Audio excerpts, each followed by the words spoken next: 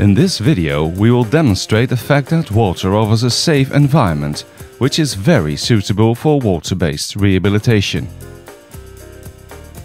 At EWAC Medical, we tell you that water offers a safe and low-impact exercise environment. And then we go on about buoyancy, hydrostatic pressure, and a bunch of other effects that play a role in hydrotherapy. If you have seen a few of our videos on YouTube, you probably know what I'm talking about.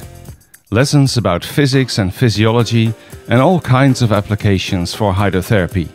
The theory is there, but does it work in practice, you might wonder. So to prove our point that water offers a safe and low-impact exercise environment, we decided to show you how safe water really is with a practical example. Introducing Joost, our test subject. Joost does a lot of selling of hydrotherapy equipment for EWAC Medical, so hopefully he will not hurt himself during this test. Introducing the test environment. An adjustable floor with an integrated underwater treadmill installed in Zayed Sports Center in Dubai.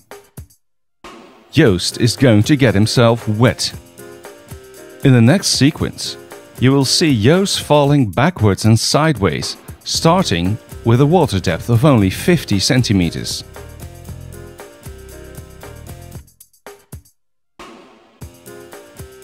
And there you are, Joost is safe, wet but safe. Next, we set the water depth to only 40 centimeters. Let's see what happens next. And again, as you can see, Joost is still okay. Now let's set the depth to 30 centimeters and see if Joost is still safe. And yes, remarkably, Joost is still just fine, just a little wet. So what did we just prove? Well, that you can fall flat in only 30 centimeters of water and still be fine, and this makes water perfect for all kinds of rehabilitation exercises.